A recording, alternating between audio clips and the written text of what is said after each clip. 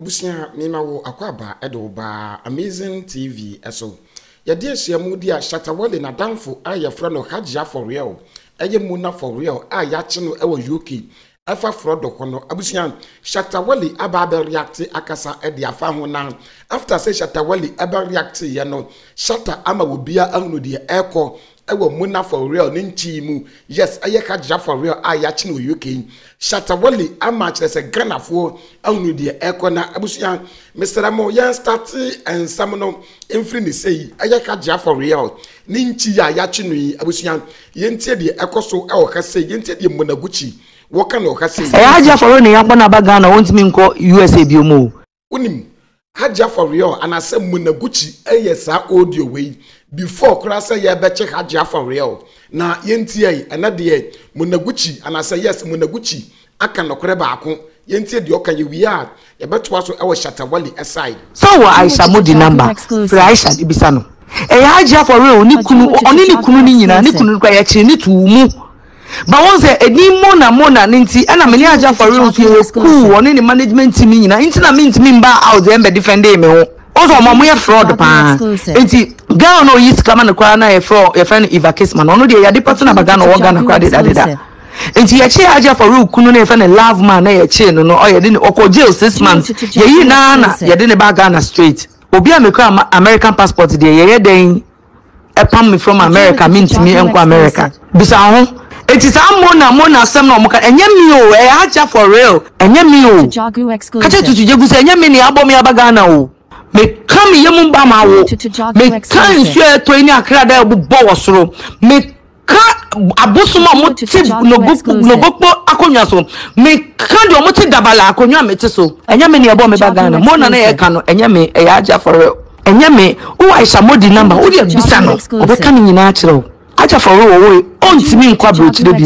mi kan wi asini amanyina say ya memo na makoko ye bibi wa brochire ne yase mi ntimi ba brochire bi o ma enso to arka da bongu mi tiri so na mi wu enye me say mi ntimi nkwa brochire bi o abusia Aisha odie monaguchi eye ba out way before say ye bechi Hajia for real and ase mona for real asha se na wo yesa audio we de ba ye kra no na ye nji monaguchi endi papa bi asa na ye nim se wo twa ntro e de ato Hajia for real so abusia ene de ya me no kase ya grabo mona for real e wo UK e fa yese ne fraud yi ho abusia yen try after say news e break yese ya chi mona for real and asa Hajia for real no Shatta Wale awa ya damfo pa e de ma mona for real aba be react akan sam na abusia yen shay won say na say Shatta Wale ani bulldog ntokwa no ni baby mama Shatta michi eba out ebe kan say ye mompa ye emfa ma Shatta Wale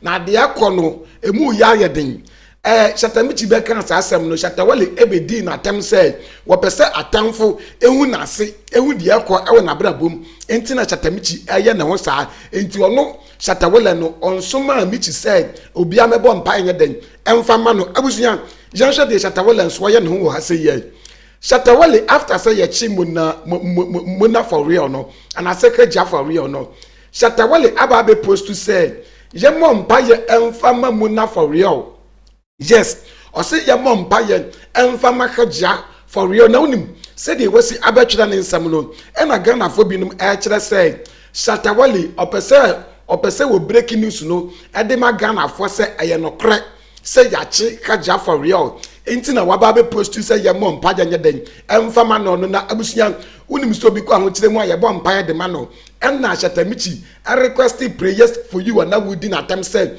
unti bi da abusuan yen hwe say de Shatta Wale esi etwere ensam no e de fa Hajia for real aye na damfo Hajia for real enwen abusuan be kire ni say o say guys please help me pray for my mom Mona yes help me pray for my mom Mona.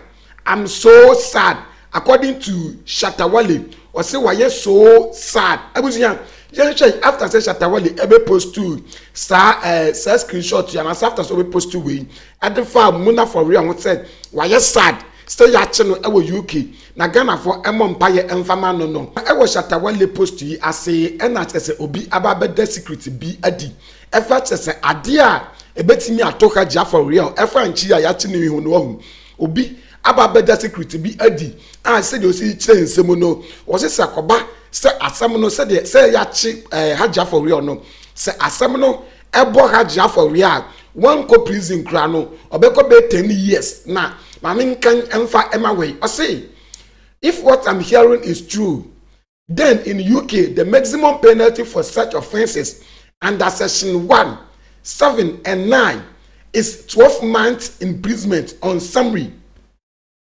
conviction and 10 years imprisonment on conviction on indictment. Yes, so should start fasting and praying. Abusian, yes, said the normal see kono. Hajia for real, so when you're lucky, just say, and you be 10 years. I will kwakucha. I bent to be a friend that has poopy. Not on Nigeria ni. Yet, in the South said the Yachi Hajia for real. Abusian, as I grow as some part. In Pempram Nuka say, on one man, 11 years imprisonment. Abusian, and ya agro. Na yansha the airquay. I watch the Shatta Wale in the comment box to know. I say, and I say, a man for H say, you will not keep quiet and stay in your corner. You think the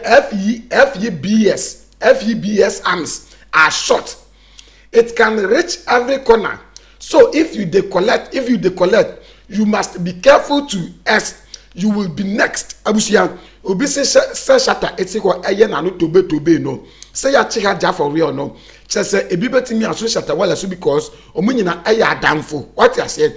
And omo say chira me wonyonko na me ncho usuban. And obi before Francis say, we are not yet done praying for the sick patients, ourselves and our families, before praying for someone who lavished herself on social media, knowing well she's been investigated always, but will come to social media to tell us she's getting her money from music. Nigeria got hash poppy, Ghana got hash mommy. Abusian, yes, hash mommy for yacha the ekoso okasen sway. Or before Francis say, everything was moving successful. Transaction was confirming until Gadam gets closer to her with his bad luck spirit, and she got arrested. May Allah set her out of the custody. Muna, Ghana miss you already. Abusian, sincere dear asemno. Ya kese munaguchi NHS and nkrofo wuti musa sedie enoma sikono abusian ya jinsamu ni nyina mu no Shatta Wale awo ben muna for real way ane de wono nso waba beka ade afa ne nche yehu amazing me mago nso wonu de eko dwumade eye 3 in 1 news so far de said the enoma siko ane said the Shatta Wale asi aba beka asem no ede de pefe se munaguchi atwirim. I say, Wabua investigation. Interbusian, so person when you updates from this very issue. Then you may urge yourself subscribe for latest update. Said the beya the besi, I will mona for real sad the piano. You post to ya now on so one side, now on so one second. Yes, we ended the Shatta Wale Ababeka. Abusian, my main fa wo NC ahase.